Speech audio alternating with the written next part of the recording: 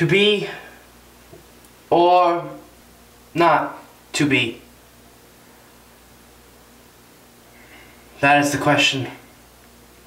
Whether 'tis nobler in the mind to suffer the slings and arrows of outrageous fortune, or to take arms against a sea of trouble, and by opposing end them, to die, to sleep, no more.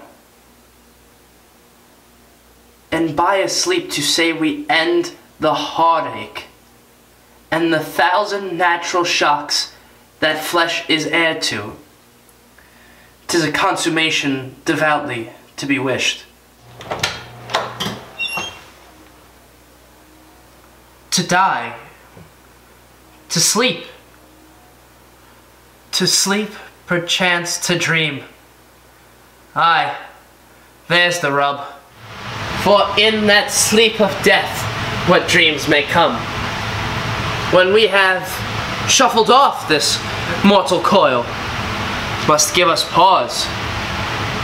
There's the respect that makes calamity of so long life.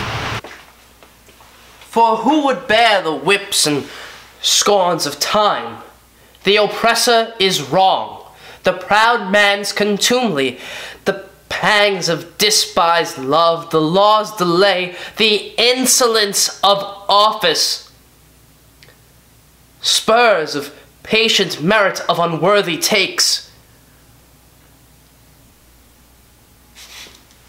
When he himself might his quietus make with a bare bodkin, who would these fardrels bear to grunt and sweat under a weary life, but that the dread of something after death, the undiscovered country from whose bourne no traveler returns, that puzzles the will, and makes us rather bear those ills we have than fly to those we know not of.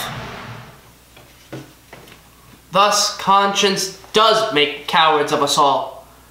Thus the native hue of resolution is slicked over with the pale cast of thought, and enterprises of great pith and moment with this regard their business turns awry and lose the name of action. Soft you now, the fair Ophelia, nymph in thy orisons, be all my sins remembered,